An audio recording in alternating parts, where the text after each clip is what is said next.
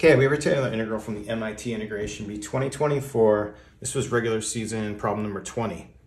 We have the integral from 0 to infinity of 80x cubed minus 60x to the fourth plus 14x to the fifth minus x to the sixth times e to the minus x dx.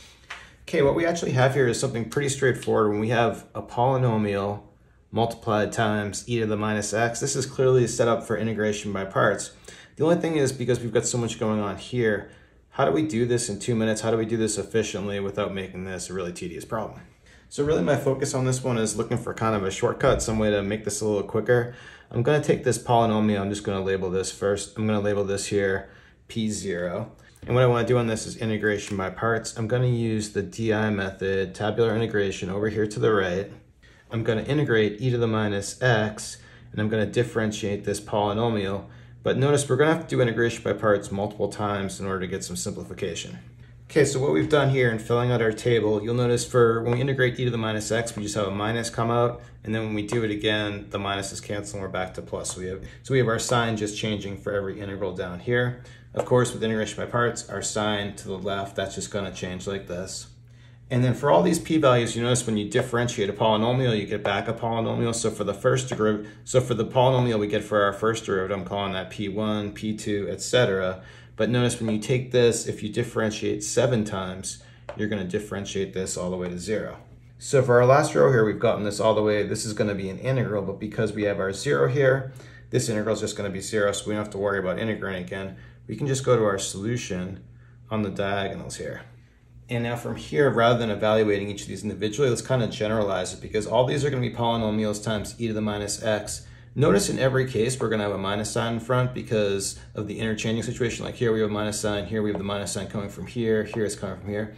So in every case, we're going to be evaluating minus p for some polynomial, one of these polynomials, times e minus x, and we're evaluating this from 0 to infinity.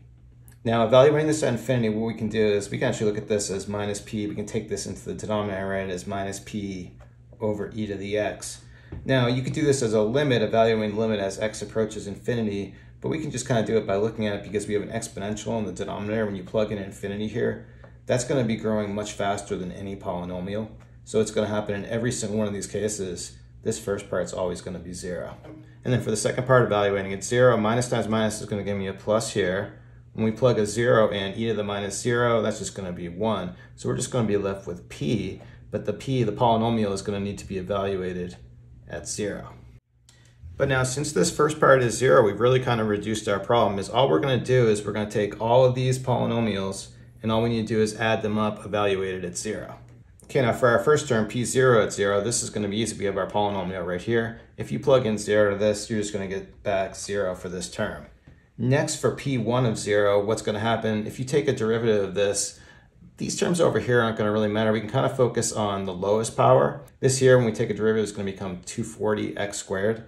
So like our lowest power on this polynomial is going to be x squared. But still, when you plug 0 into it, the whole thing's going to 0. Then for p2, again, when you take a derivative, this x squared term is going to become an x term. But still, you plug 0 into it, this whole thing's going to 0. When I first did this, I was thinking that all these terms might be going to 0 and we could just finish this really quick. But then let's take a look at the third derivative and just kind of focus on 80x cubed. So for that one, what's going to happen? We're going to have our 80 in front, and then we'll just look at the derivatives of x cubed. So for like starting at x cubed, you take the first derivative, you get 3x squared. You take the second derivative, you get 6x. You take the third derivative, you get just 6. But the thing really to notice here is 6 is going to just be 3 factorial. So what we can do for the third derivative of this is write this as 80 times 3 factorial. And actually I can put this in here because notice all the other terms are still going to be going to 0. There's going to be an x left. So you plug a 0 and all that stuff is going to be zeroed out.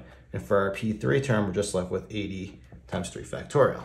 And it turns out we can just use this same simplification in every case, because ignoring the coefficient, when you just have something like x to the n and you differentiate it a bunch of times, eventually you're going to differentiate this down to n factorial, assuming of course that n is going to be a positive integer. So then coming over to our fourth derivative, what's going to happen is we can really just focus on this 60x to the fourth term, because for this term we already differentiate this down to a constant, so we differentiate again, this is going to become 0, and these terms are still going to have x's in them, so those are going to be 0. So what I can do using the same trick is we can actually write this as a minus sign. I can write this as minus 60 using the exponent, we can write this as times 4 factorial. And then doing the same thing here for the fifth one, we get 14 times 5 factorial. And for the last one, we get minus just 6 factorial. So now all we need to do is just kind of simplify this and finish it off. Of course, this is all 0. 80 times 3 factorial, well, this is 6. So our first term is 480. Multiplying this out, 4 factorial is 24 times 60. This gives me a minus 1440. Here, 5 factorial is 120 times 14. This is going to become a plus 1680. And then finally, 6 factorial is just going to be 720. Adding together these positive terms, we get 2160. Subtracting the negative terms, we get minus 2160. And so for my final solution of this, we get just 0. Okay, there you have it. Good integral from MIT 2024. Thanks everyone for watching. Have a good day.